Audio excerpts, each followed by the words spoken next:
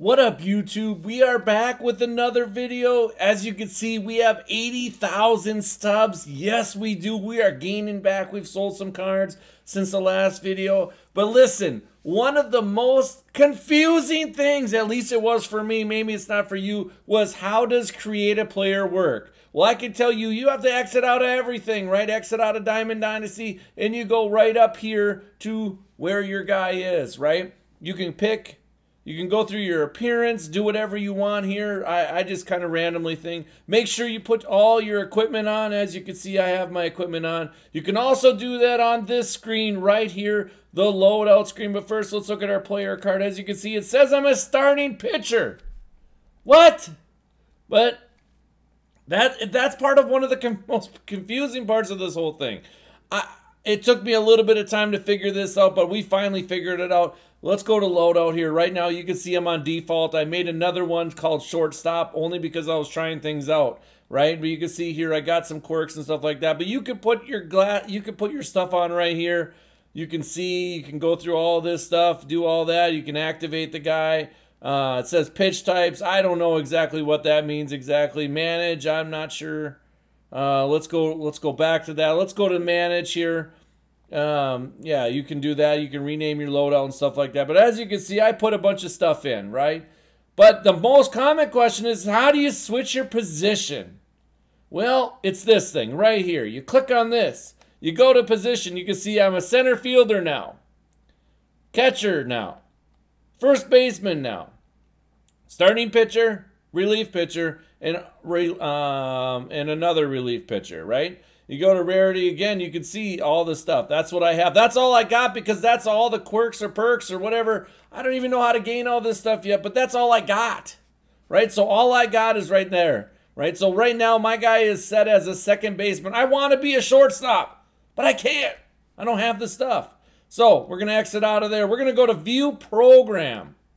Now this is where I'm starting to understand a little bit more. You can see right here, you need to actually get up to level 100 to switch your archetype. I'm assuming that means we'll be able to pick a little bit more of what we can do at that point, right? But you can see right here, you get some stubs. I mean, 250 stubs isn't going to do a whole lot, but you get perks, and perks help you out quite a bit. Perks are these things right here. I got speed and contact on my guy. But you can go ahead and look at the view program here. This is how you get it done. Road to the show, 24 plate appearance, some hits, stuff like that. You can see for 50 hits, you get 20 of them, right? To 20 of the rewards. So that's 30, that's 35, that's 38. That is 40 total, right? 40 total for that. I'm going to go back to that. That's 40 total. So that only gets you to here. Right, so you got to get the other 60 somewhere. And I'm pretty sure that's going to be in Diamond Dynasty. You can see right here for every hit. I don't know. That's not true. You get 1 hit in Diamond Dynasty, you get 5. 3 hits, you get 3. That doesn't make... Oh, this is repeatable. That's why. And then repeatable there. That's how you're going to do it. But you can see right here for 10 hits, you get 20. And so on. So that's another 35 that you get from there. That's not repeatable, right? Them are just 35 right there. Plus these... That's 5. You get repeatable for every 5 inning played, and 3 hits, you get repeatable ones. Let's go check and see if that's repeatable here. Yep, it definitely is repeatable right there too. Again, so you just got to keep on playing. You got to keep on playing. You got to keep on playing. Once you get up to 100, I'm pretty sure you're going to be able to switch your archetype, which is important. But now, just to show you, to make sure, he is already on my Diamond Dynasty team. He's automatically there. He's just there as a second baseman. Let's go ahead and take a peek here. Let's go to Diamond Dynasty. And let's click on my team, manage squad. Let's go to second baseman. You can see right here, if you don't know who Greg Gagne is, he's a longtime Twin. Long time ago, he played shortstop for us. That's who we've got. I couldn't think of another name. Normally, I'm Kirby Puckett, but he's finally in the game, so I don't have to pick his name. But you can see he sucks. My Gagne sucks. But I have no other choice. I have to put him in my lineup. I got to do some things. I got to try to get some things done. So we're going to throw him in my lineup right now. We're going to use the active lineup. There you go. We're good to go, right? Let's check and see what his secondary position is. He doesn't have one. He's 0 years old, too. That sucks.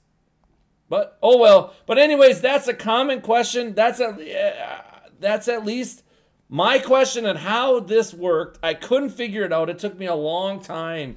And it took me like an hour to really kind of gauge everything and look at it. But that's how you deal with the creative player. That's how you put them in your lineup. That's how you build them up. And hopefully at 100, we can get a different archetype and see what happens. But guys, that's the video. I hope this helped you. And if it did, hit that like button. Hit that subscribe button. Guys, we're going no money spent. We're going crazy out here in MLB. I'll see you later.